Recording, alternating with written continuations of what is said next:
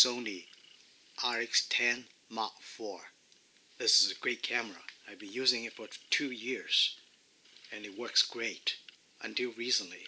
Last week on a trip to Abu Dhabi, when I turn on the camera and I cannot zoom in and out, and the manual buttons, nothing works. However, I still can shoot pictures. And I try to turn on and off the power and try to take out the battery, and sometimes it comes back live, but soon enough the bad behavior comes back. So when I came home, I did some research on the internet. I couldn't find anything helpful hints, and I searched on YouTube. I couldn't find any sample videos. Then I post my message on Facebook group and the Sony RX10 photography, and I got some replies, and some people thought it's something maybe related to software. And later Mr. Stuart James suggests warm the button area with the hair dryer and move the button, and probably grease build up. And further, another friend posted, Eric J, and say a friend did that exactly the same thing and it worked perfectly. Ooh.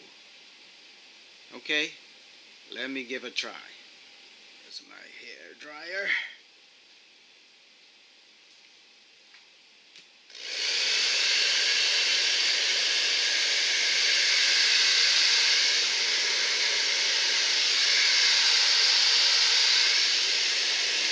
There, let it press, make it.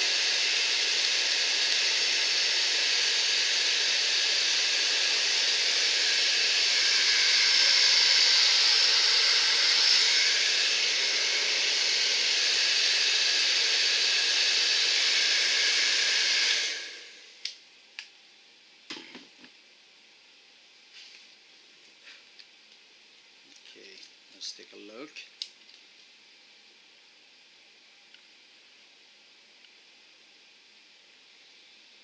Okay, it works now. Take a shot.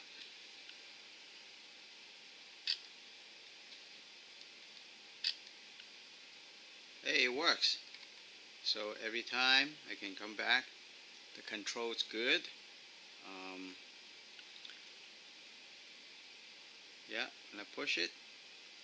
Now I have press. It's focused, so the green box comes up and the green lights comes on, and press. When I release, the green light's off and the green box is gone. So that's what it's supposed to be. Okay, it works. It saved me some $1,000. So I replied to Mr. James, say, hey, your method works. Long live the hair dryer. Thank you.